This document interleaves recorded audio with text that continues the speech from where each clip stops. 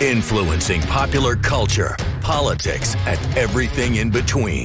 The local station takes you ringside as we discuss the crazy world that is professional wrestling. This is Going Ringside with the local station. Hello there, and thank you for joining us for another episode of Going Ringside. I'm your host, Scott Johnson, and boy, do we have a packed show for you today. But before we talk about it, I want to talk about last week's episode. If you didn't get a chance to check it out, go check it out in the archives right now. We were joined by Brutus the Barber Beefcake, Brother Brudi, the Booty Man, and Zodiac, also in WCW are some of his names. Go back and check him out right now. Great interview, talks about some interesting things about Vince McMahon and Eric Bischoff. You'll want to hear what he has to say about Shawn Michaels and some of the stuff that he and Hogan did. Good stuff back with Brutus Beefcake. You want to go check it out right now. Great episode in the archives right now. Today, we've just got a packed show. First and foremost, if you saw the thumbnail to click on this show on YouTube or our website, newsforjacks.com, or wherever you get it, you probably saw we've been invaded by Macho Men. The most Macho Man impersonators, I think, in one video ever. And we're going to have it in a bit coming up. We're also going to lead the show in a bit with a writer from the New York Post, Joseph Stachewski, who wrote a very intriguing piece about AEW and WWE in the New York Post recently, got the wrestling internet world talking. His title of his article is WWE Needs to Look in the Mirror after AEW's star-studded free agency haul, talking about Mercedes Moné, Okada, Will Ospreay. So we're going to have him join us in just a little bit. And then as we talk about these Macho Man professional impersonators, these fans, at the end of the show, we're going to have an author who just wrote a great book you want to check out and stay tuned for it. The name of the book is called For the Love of the Show, Pro Wrestling Fans Tell Their Stories. It was written by a guy whose first venture into writing. So it is Jeremy Housewright is his name, and it's a good book, and we're going to talk to him all about it and just the unique profile of what it's like to be a wrestling diehard fan in the modern era. So we're going to have him coming up at the end of the show, so don't miss out. It's a great interview, and you'll want to hear it. But before we get any further, if you clicked on the link for this show, you probably saw the image like you won't see anywhere else. We were flooded with Macho Men. A little later in the show, we are going to have all the Macho Man professional impersonators from around North America join us here on the podcast right after we talk to the reporter from New York Post. Now, to give you a little bit of a tease, I just pulled this clip before we started recording, before we started the interview officially. All these guys jumped on the Zoom call with me. There was so much macho-ness on this show, all these Macho Men in total character. Just to give you an example of what it was like, I just want to show you this quick clip of before the interview even started, me just trying to manage all these characters who were just exuding Macho Man out of every pore. Watch this quick clip. We'll have the full interview a little later on. Guarantee every one of you do. I know it. Dig it. Ooh, yeah. I'm watching every one of you. Got it. Yeah. We're missing one guy. For Elizabeth. Just change my name. Just change my name real quick. You have eyes for Elizabeth. You facing me one-on-one. The Macho Man, Randy Savage. Yeah, dig it. Just to give everybody a quick heads up, yeah, there is always one in the crowd, and usually it's me. Dig it. Oh, yeah. So to clarify, that wasn't even the interview. They just hopped on the call and just started going. I'm trying to manage it, and you've got so much macho madness going on. Kind of difficult to manage. You'll want to hear the whole interview. They talk about their problems with Hulk Hogan, if he had lust in his eyes, and they will talk about what it's like to be Macho Man in front of their families. They will talk about snapping into a Slim Jim and everything else Macho Man. Stay tuned for that. It's a great, one-of-a-kind interview. Never been done before, but we did it here on Going Ringside a little later. That's your tease. It gets a little crazier than the quick clip you just saw. That was just me setting the guys up. That wasn't even the real interview. But before we get to that, we brought in Joseph Stachewski. He's a writer for the New York Times. He does a lot of wrestling articles, not New York Times, excuse me, New York Post. New York Post, does a lot of wrestling articles for the New York Post. Joseph Stachewski, so he joined me on the show today because he wrote this just in the last couple weeks. Last week it came out. WWE needs to look in the mirror after AEW's star-studded free agency haul. His premise of the article is, you know, there's all this stuff going on with WWE and the build-up to Mania, but they just signed Will Ospreay, Okada, Mercedes Moné, formerly Sasha Banks. Huge names in the wrestling world. It means something for AEW, and possibly as they go head-to-head with WWE in this critical year of 2024. So wanted to bring him on the show, pick his brain about why he feels this way, why he feels WWE needs to look in the mirror. So here's my interview with New York Post wrestling reporter Joseph Stachewski. Joseph, thanks for joining us on the show today. Great to be here. Talk to me a little about your column here on AEW's free agency. Versus WWE. What are your thoughts on that? I mean, they've kind of been quietly doing this with everything going on with The Rock and everything right now. My point of the column was more to kind of say that, especially now with this like free agency period, you know, there were three pretty much big names out there. It was Okada, Ospreay, and Mercedes Moné. If you looked at the free agency list, those three were at the top. And you know, AEW was able to bring all three of them in. It was more kind of a look at, you know, why did this happen? Why did they end up, you know, here? And everybody has, you know, kind of varying degrees or varying reasons for why that happened. You know, Ospreay, he gave him a chance to live in the UK and still wrestle. I mean, he's commented and saying, you know, the pay was better and the schedule was better. You know, Okada has a great relationship with the Young Bucks, and I'm sure that played, you know, a role.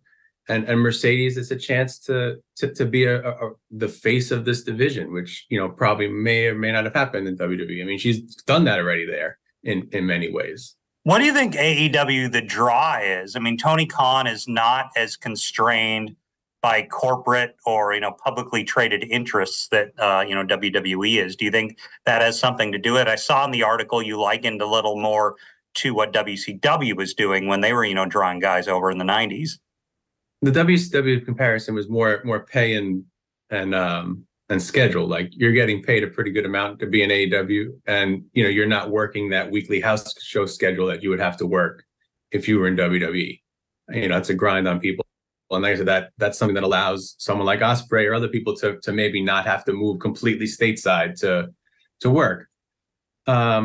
You know, obviously there's probably there's a different level of creative freedom in AEW than would be in WWE, just from the sheer sense that one's a PG program and one, you know, really isn't, or not isn't, but one is less. There's times where it crosses that, you know, line into the hardcore matches and things like that you wouldn't normally see on, you know, WWE TV. I had Paul White on the show, formerly The Big Show, a little while back. And he was essentially saying to me, you know, WWE in the Vince McMahon era when he was there was, you know, very corporate. You know, you had to do what you want to do. And then the AEW brand is a little more a family-owned company where you're working with Tony. Do you see that as a viewer? You say you saw more flexibility in what a character can do. No, I don't know about flexibility, what a character can do. It may be a little more, maybe personal control over what your character can do. Obviously, there's less writers in WWE, there's less writers in AEW than there are in WWE. You know, they're not getting handed a script sometimes. That's not the case with every WWE performer. It kind of depends upon where you are and the trust that they have in you. I don't know if it's so much the corporate thing. I think it's just trying to think of a way to say it. I think the point was more sorry, kind of a little off topic. No, I understand, but yeah, I mean, go ahead. Just ask that again. Well, I mean, do you think there's more flexibility for talent?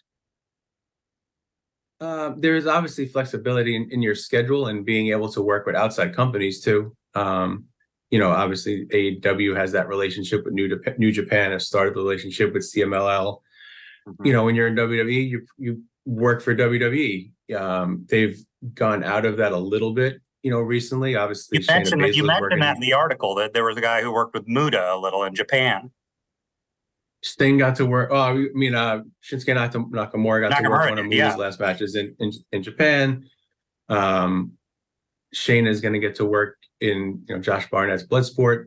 Obviously, those are somewhat special cases because Shayna has a great relationship. It was trained by Josh Barnett. I think Triple H I think it's been said out that Triple H has a pretty good relationship with him, and obviously WWE has a great relationship with Muta. He's in their Hall of Fame, know. But there's obviously a lot greater flexibility as far as being able to work in different promotions when you're, kind of in AEW. The premise of the article was WWE could learn something here. I mean, what could they take away from it? It wasn't so much learn. It was more, okay, here's the things that AEW can present to talent. A lighter schedule, especially at the top level, probably similar or more pay, greater freedom to work in other companies. So if that's going to be some of the things that they can offer, and you weren't able to land some of these three individuals here, obviously it's everything on a case-by-case basis, but do you have to look at the way you approach some of these free agency and your strategies and what do you offer, so that when this opportunity comes up again, you have a different approach to how you're doing things? Or are you going to, kind of stick with what you're doing? And if they want to come to WWE, then great. And if they don't, they don't. And like I said, WWE doesn't have to bring in all these big name talents. They have plenty on their roster. They have the developmental system in NXT and the Performance Center that pretty much outside of New Japan having the dojo, like nobody else has that, the ability to take a college athlete and turn them into and teach them how to be a pro wrestler. I mean, we're seeing it with the Creed brothers, how good they are. It was more a look at like, hey, we're going to go down this path and there's going to be some things that AEW can do and offer. Can we offer that to other people? Can we change or offer different things? Like, how do we go about our strategy in these situations when it comes up again? Where do you see it going from here? Do you think, I'm personally of the opinion Mania sucked up a lot of the oxygen in the wrestling world and the build up to it with The Rock. Do you think long term the signings of a Monet, of an Okada are going to start to really pay dividends for AEW here? I think it can. Will it? We'll see. I mean, one of the arguments, not against, but one of the maybe negative arguments against an Okada and an Ospreay are they're not really known to the American audience. They've been wrestling in Japan for all those years. So it's going to take a little bit of time for them to, get maybe well-known over here or get the audience used to them. Monet, she has, the built-in WWE recognition. She has the Star Wars. She has the ability to be a star right away and maybe be helpful in TV negotiations. Ospreay has all the potential in the world. I mean, we see it week in and week out, in the last couple of weeks with him of what he could become.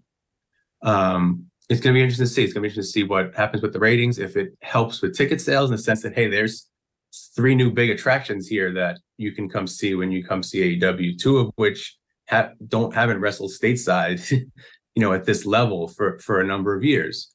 I mean, that was one thing in back columns that I had about AEW, that it just felt like there wasn't anything kind of fresh or new to see. Some of the, some of the acts were kind of the same, but we've obviously seen a change in the Young Bucks that was big. And now you have these 3 other, commodities that at least the AEW fan is going to be pumped to see. Do you feel they'll have success? Like, there's debate on, did Adam Copeland have success when he came in? Some people say he was a great signing. Others say it's kind of fallen flat. Do you think an Okada or a Monet will continue to generate buzz each week? I think you'll see Monet do it, I think, slowly. I think it's more in the sense that she can have a ripple effect, hopefully, on the women's division, where you start putting her in these segments with Julia Hart and Sky Blue, and now they're part of things with her, and now it shines a light on those women to maybe some of her followers or some of the people that follow her that don't know who Julia Hart and Sky Blue are. I think we saw it a little bit this week where they did, she started off 2 straight shows. She's gotten a live promo in 2 straight shows. They did the angle last week, and then they even followed that back up with like a backstage segment to further the angle. So now you're getting a little more depth of story. You're getting a little more, camera time for the women because she's there. I think that effect is going to be, something that I think is a lot more easier to monitor kind of week by week as you start seeing her interact, more and more. One other question. You said you felt that AEW is able to offer the same or similar money to WWE. Do you think Tony Khan continues to have that financial ability to do that as the years go by? I mean, I don't know Tony's finance. I mean, we all know what, Tony's family is worth. We don't really see the AEW books. We don't know. The biggest thing is going to be the TV deal.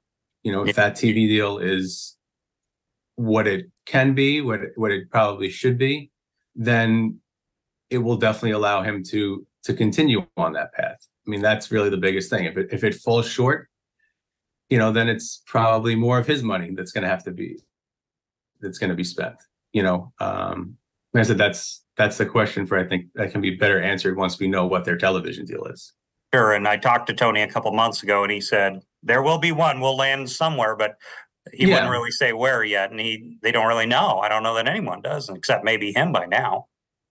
I think I think someone said it or wrote it a couple weeks back that I think that maybe it was Meltzer that it may have to wait till after the NBA deals are done because that's probably top priority for Warner Brothers Discovery right now.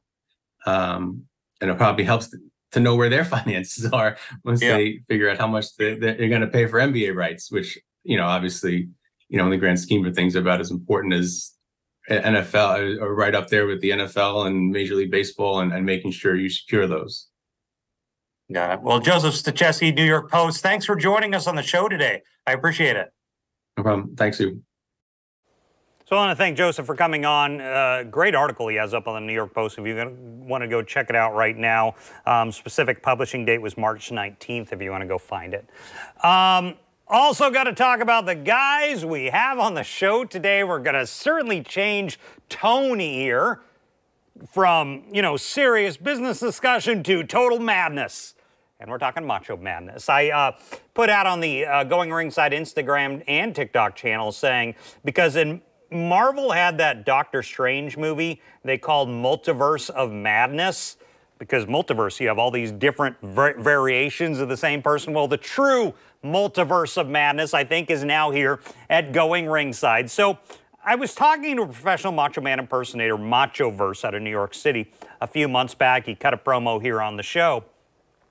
And when I was talking to him, he said to me something that struck me. He goes, "I'm the Macho Man of New York." I'm like, wait a minute, expand on that. Well, apparently there's macho men, professional impersonators, all over the country, all over North America, throughout the U.S. and Canada. So I'm like, well, do you all want to come on the show at once?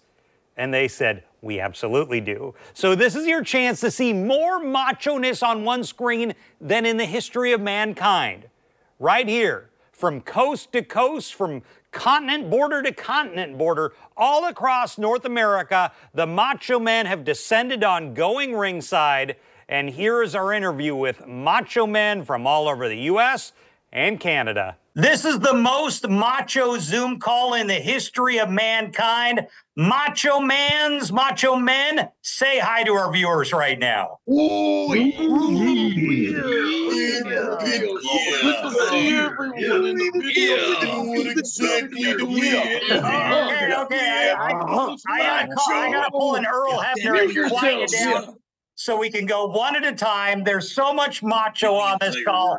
I don't know what to do with it. This is amazing. Let me start with Macho Mids out in California. Macho Mids, how did you get into this world of becoming the Macho Man? Oh, yeah. Well, let me tell you about it. One day I was approached by the Council of Macho, wanted to know if I would join their ranks. I had to go to a super secret meeting, where I was quizzed and questioned on my Macho Man knowledge.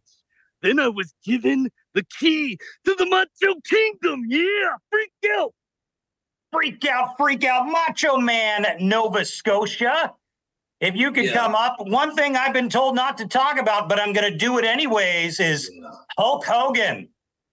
Is there still some tension there with you and the Hulkster? What? Hulkamania, yeah. There is nobody that does it better than the Macho Man. I know it and everybody else knows it, yeah. We stand there and we watch Hulk Hogan lust in his eyes for Elizabeth, yeah. And then he sits there with his grandstanding and his hot dogging, staring at the Macho Man.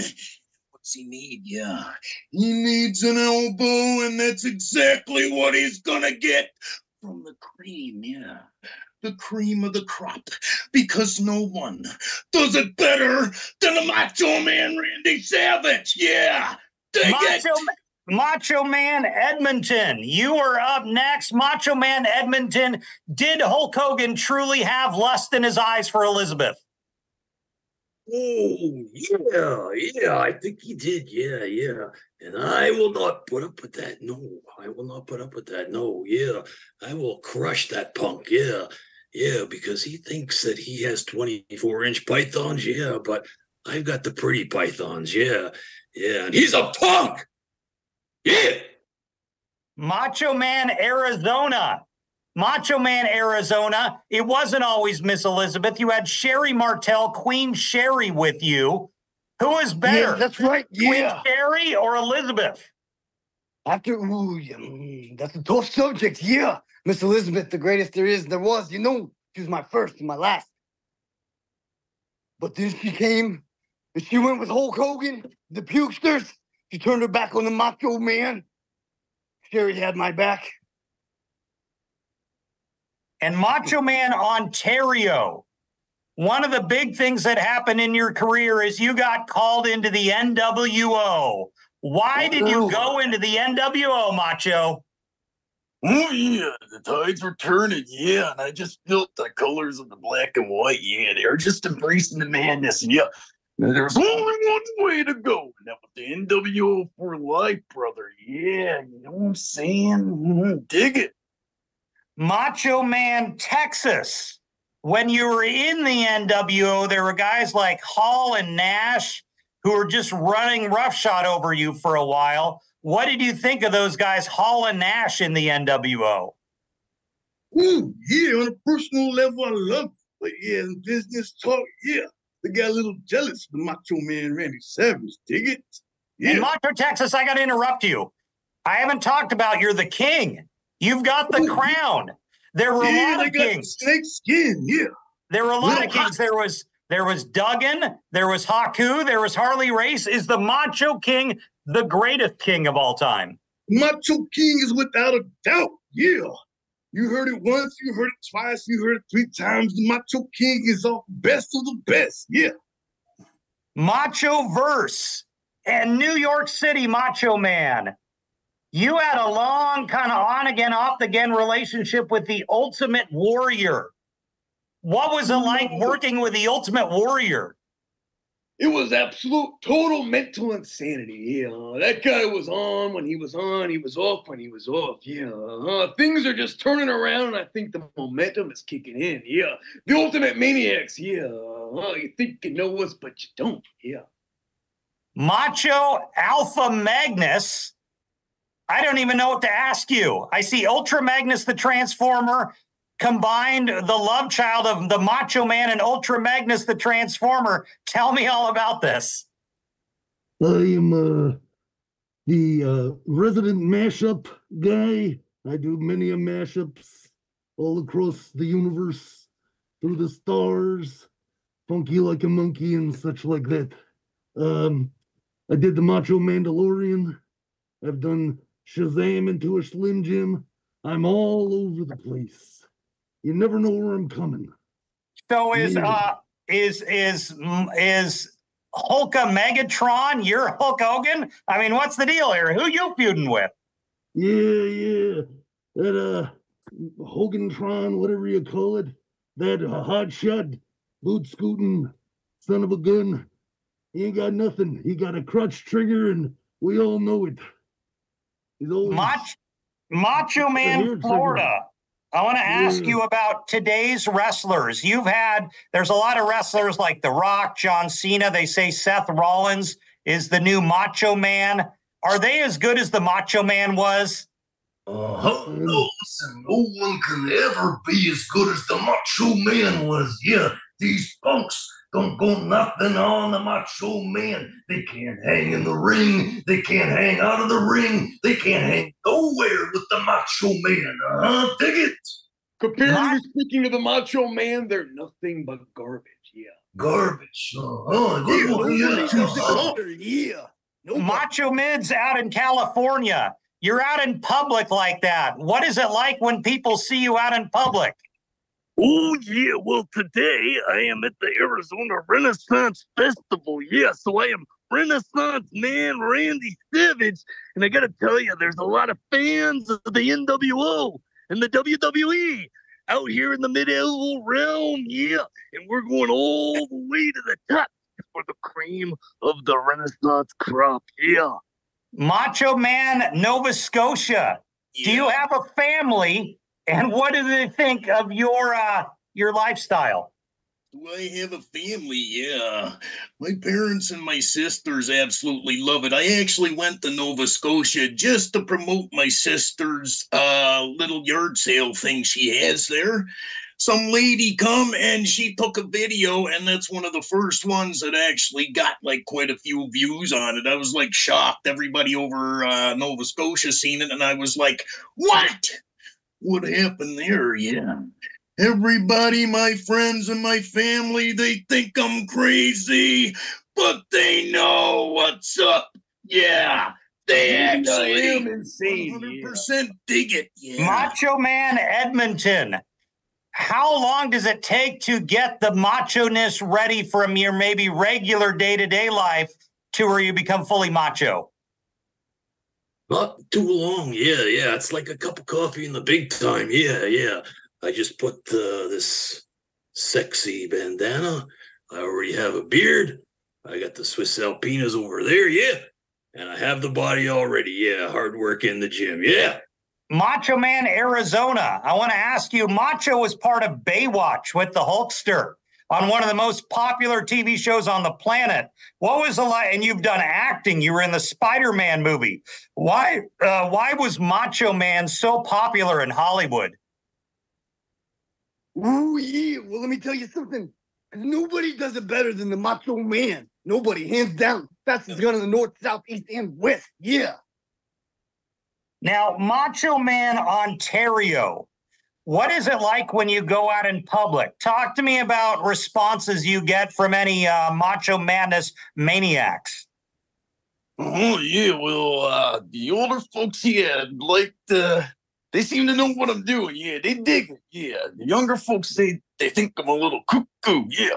A little cuckoo in the cuckoo's nest. Dig it. Yeah, but I still get a lot of pictures and make a few tits. You know what I'm saying? Yeah. I think we lost one. But Macho Man Texas, are you still on here? Yeah, I'm still here. Macho Man Texas, what is it? How did you guys all get to know each other? How did that work? Oh, yeah. I got to say it was from Brandon Savage. Yeah. Introduced me to the Macho Council. Yeah. Macho Verse out in New York City. Yeah, if I can add to that a little bit. I see you guys out a lot with other wrestlers. I see Dusty Rhodes. I see Mick Foley. I see The Undertaker. But it seems the one that everyone wants to dress up the most as is the Macho Man. Why is that? Oh, yeah, because the Macho Man is the cream of the crop and nobody does it better. Yeah, if I could just add, Scottster, this all got together because we were trying to go live one day as the idea of Brandon Savage, the Macho Man from Vice, Dark Side of the Ring, and then we couldn't get our schedules to align with the universe, so we started a group chat, and we've never been able to get together live until now. Yeah, so Scott, you're turning the pages of history right now. History beckons the Macho Man. Macho Man Ultra Magnus. Where does that costume arrive? I mean, where can people see Macho Ultra Magnus? And Macho Magnus, you'll need to unmute yourself. I know technology for Transformers is tough. Go ahead. Sorry, I bump into things with these shoulders. I'll be at TFCon actually in a couple months, and Wrathacon at the end of this month or beginning of this month, April. But I go to mostly Transformer conventions like this. And Macho Man Florida, before we go to all of you, let me close with you. Talk to me about why you think Macho is still popular in 2024 when he was, on top of the world in 1984 to 94. Yeah, listen, the Macho Man is eternal. The madness is always going to be around as long as you got people like this keeping it alive, We just try to honor him, keep him alive, keep him out there in the universe. And he'll always be there because of the colors, because of the madness, because he's just too sweet. Yeah, dig it. Okay, Macho Man, before we go. Too sweet to be sour. Tower of power. Yeah, everyone unmute. Let's give a final promo. Final promo for the viewers. Go ahead. Can we do an ooh yeah all at the same time? Give me an oh yeah all at the same time. In one, two, three. Unjustifiably in a position that we'd rather not be in. Macho Man. Every man wants to be a Macho Man. This is exactly what I dreamed it would be. Macho Man, thank you for joining us today. Go out and go find Hulk Hogan. Too much, man. Whoa. Time out. Before we go. Who's all got a cheers? Do a Slim Jim. Give me a Slim Jim. Who's got a Slim Jim? Cheers. Have your Slim Jims ready. Never do a Slim Jim. Cheers. He's unprepared. Yeah. Step into it. Yeah. A little beat. I can't believe they pay me to do this. How did I get this job? This was awesome. So I wrap it up there, and I'm like, oh crap, we didn't talk about a Slim Jim. Let's back it up and snap into it. So that was I think maybe the only time in history that much macho-ness has been in one place. Share it, tell your friends, tell everyone you saw it here on Going Ringside. All the Macho Men in one place. How you like that? I've been wanting to get that for several months. We finally did, so I was so excited to have all the Macho Men in one place. Share it with your friends. Share it with any macho maniacs out there. This was the true multiverse of madness here on Going Ringside. So we were so excited to get them here. And on this issue of fans, diehards, like what you just witnessed there in the Machoverse, there is this subculture of fans that a lot of America is just not, or North America is not really just aware of, that exists out there. So one guy decided to document it, and he wrote an entire book about it. Dr. Jeremy Housewright wrote this book, For the Love of the Show, Pro Wrestling Fans Tell Their Stories. He's been in touch with fans like what you just saw, that type of fan, all over the country to write a very intriguing pro wrestling book that just came out. So I want to get to it right now. Here's our interview with author Jeremy Housewright on his new book, For the Love of the Show. Well, we're joined now by Jeremy Housewright, an author from the Midwest who just wrote a new book titled For the Love of the Show. Jeremy, thanks for joining us on the show today. Thank you for having me. Well, tell me all about this. This is a book about kind of wrestling fans, so to speak. Yes, sir. So I travel around the country covering WWE, AEW shows. And, in my travels, I've gotten to meet several new friends who've become very close friends of mine. And we talk daily through text and get together once or twice a year at some of these shows. WrestleMania in New York, we got together. We got together in Las Vegas for a show. So in my travels, I detailed my experiences. Talked a little bit about myself growing up, how wrestling impacted me. And then I thought, my story is kind of unique, but there's got to be other people out there with stories that are even more off the wall or more inspiring. So I kind of searched around the country and I found 6 different wrestling fans with great stories to tell. And, that's how I came up with the book. I want to know your backstory. So I'm looking behind you right now. Sorry, I got to look off camera to see. I see No Holds Bar poster. I want to say that's Ronda Rousey above you, possibly. Yes, Hard sir. to tell. Talk to me about your fandom and how that started before we get into the book. So my fandom started at the age of 6 years old. I'm now 42. And the only other thing that I am more passionate about than wrestling is Kansas City Chiefs football. And I can see that. but at 6 years old, my grandfather started taking me to WWF house shows here in St. Louis at the old Kiel Auditorium. And St. Louis is just a historic city for wrestling. Yes, sir. Yes, is that where Harley Race was kind of centered in Yes, St. sir. Louis? Yeah, he actually has his son now runs his wrestling school in Troy, Missouri. Oh, really? Okay, small world. Yes. I did not know that. Interesting. Yep. So you start in St. Louis in the golden era, it sounds like. Yeah, I was a huge Hulk Hogan fan growing up. Yep. I would watch every time he was on TV, any pay-per-view, WrestleMania he fought at. I would, try to get my parents to buy it, or I would wait till the videotapes came out and I would run up to the video store and get those and watch them. So yeah, Hulk Hogan was my guy. So if you started at 6 years old in the latter half of the 1980s, I'm assuming you're coming of age in the Attitude Era. Yes, sir. What was it like to be a teenager when that starts? I can remember videotaping or, recording them on my VCR and coming home and watching them and going to school and talking to the other students about it. That is when it was, first became cool to be a wrestling fan.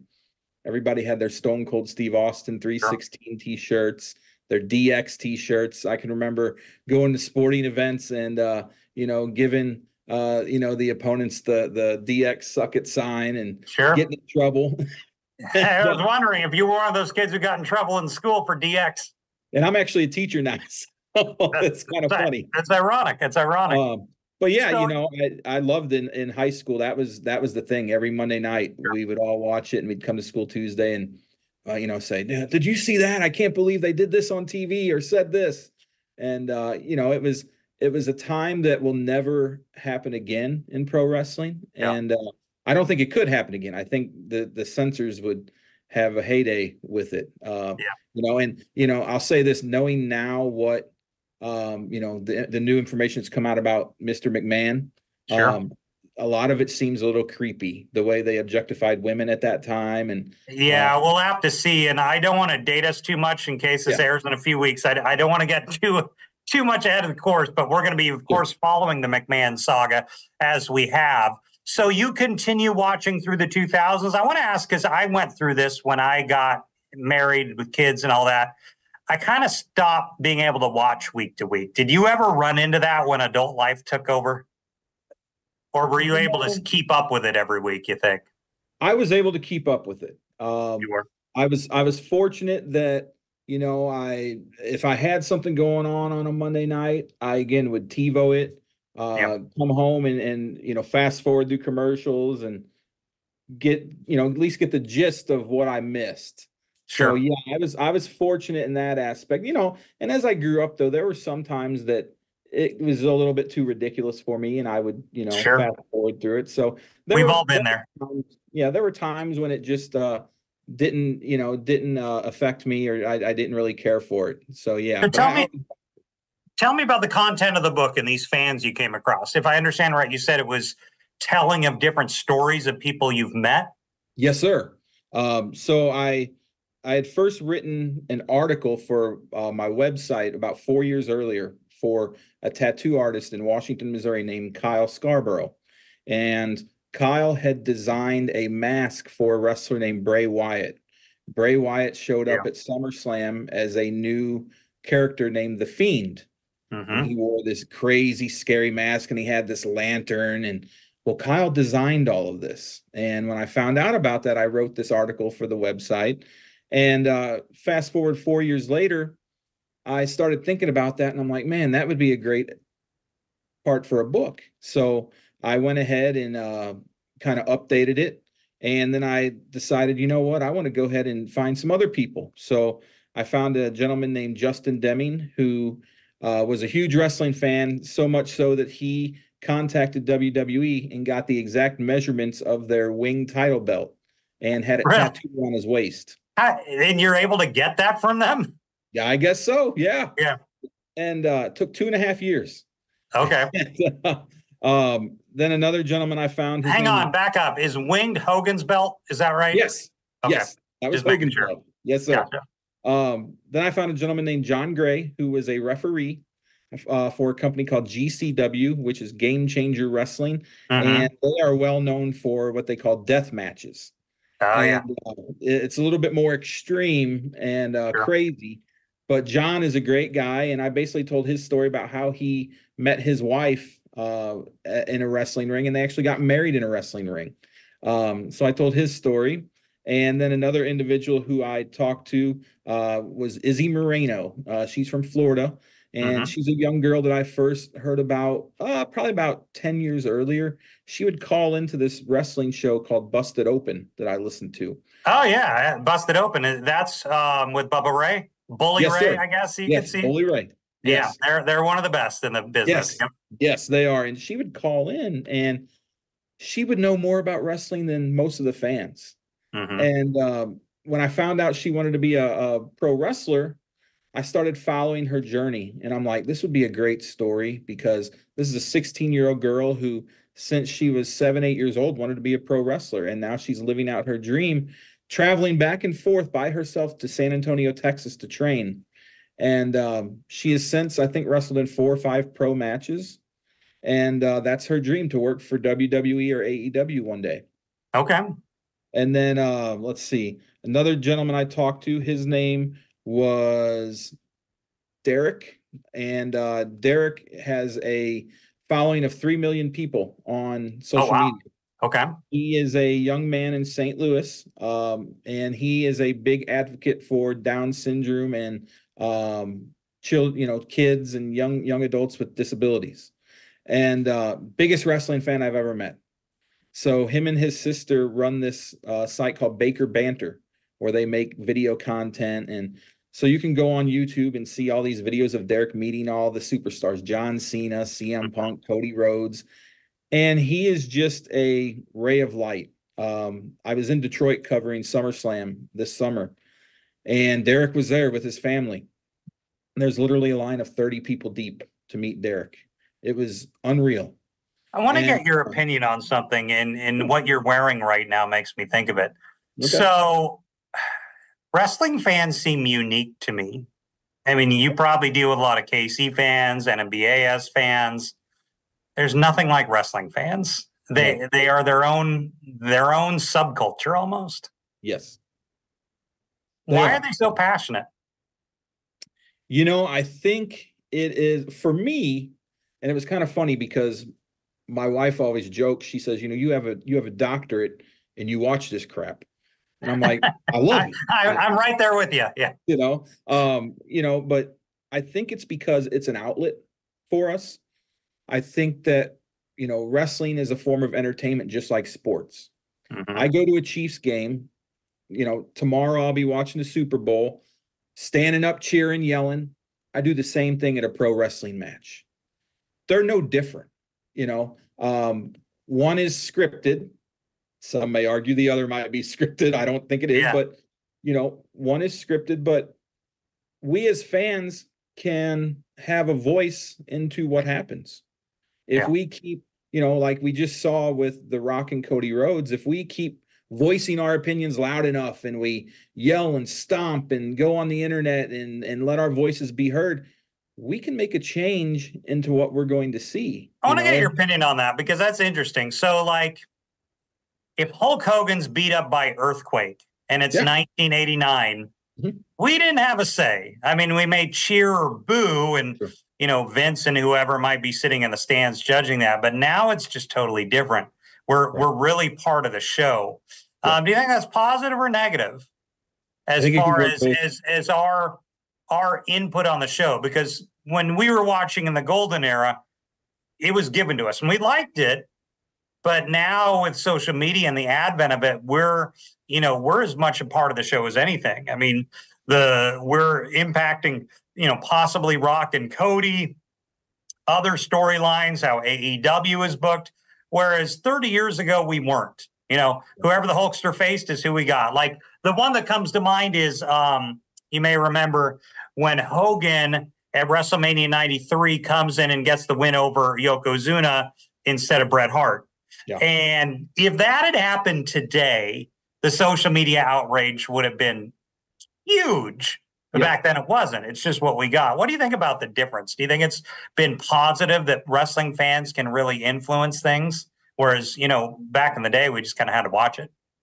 I think it works both ways. You know, social media can be very, very good for pro wrestling. I think it gives us an insight into the athletes themselves, who have their own social media, you know, accounts and such.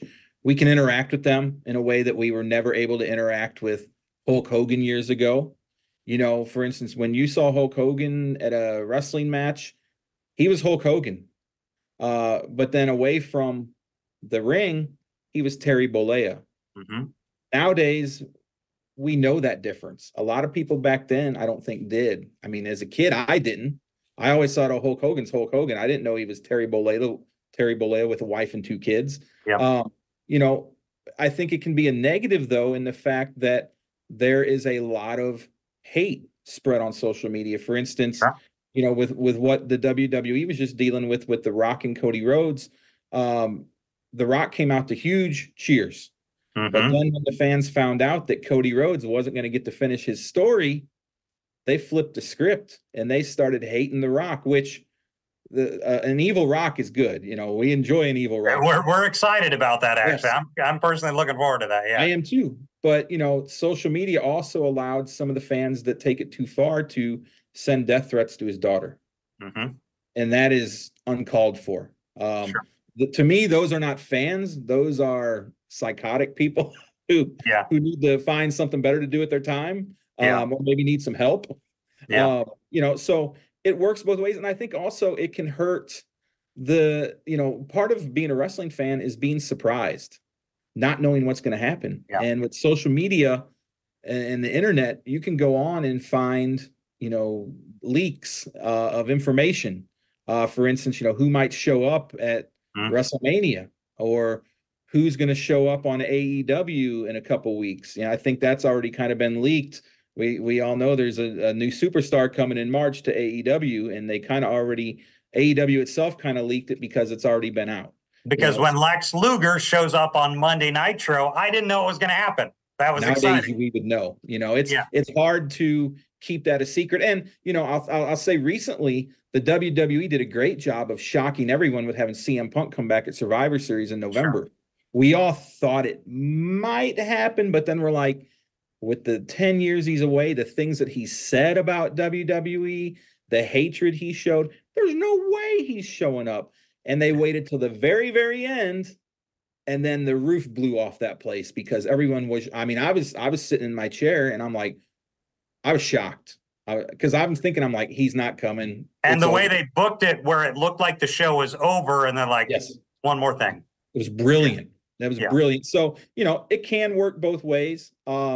I wish that there was a little bit less information leaked on the internet. I personally sometimes find it hard to watch the product sometimes because I know what's going to happen because I found out. I don't usually want to know. So like if it's a big show, I will put my phone away for that day. I'll stay off Facebook. I'll stay off Twitter.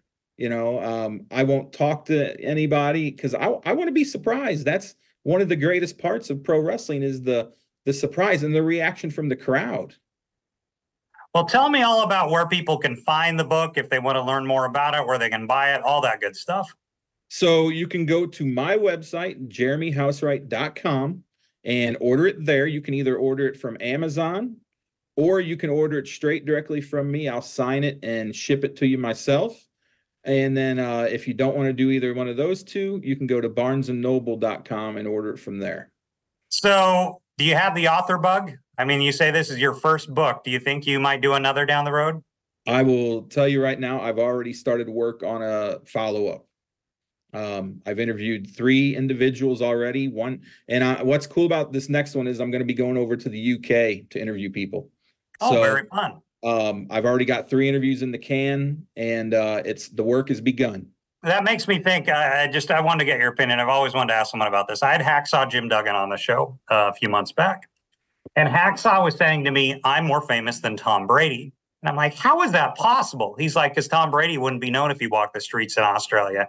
Hacksaw Jim Duggan would.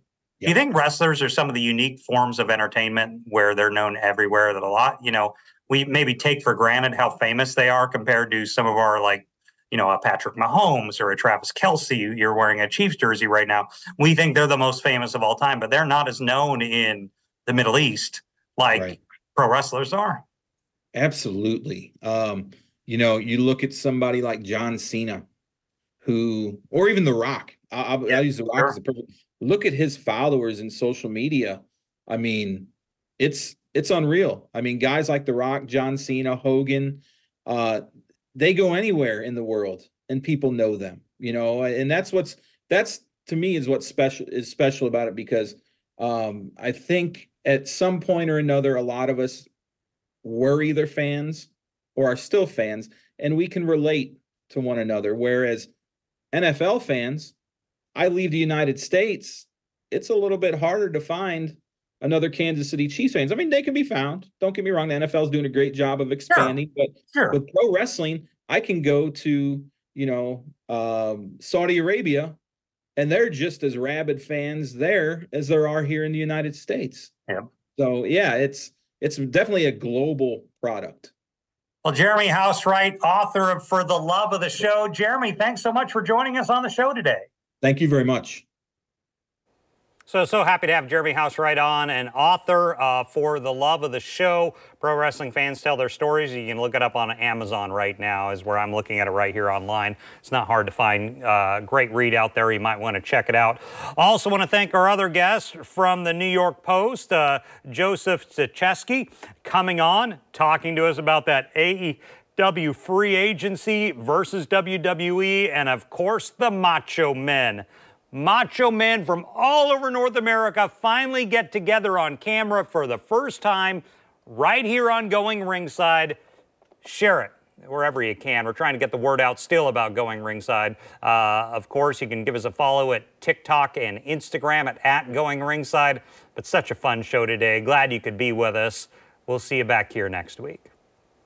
This has been Going Ringside with the local station, brought to you every Wednesday on your favorite podcast player, on New Sport Jacks Plus, as well as the New Sport Jacks YouTube channel.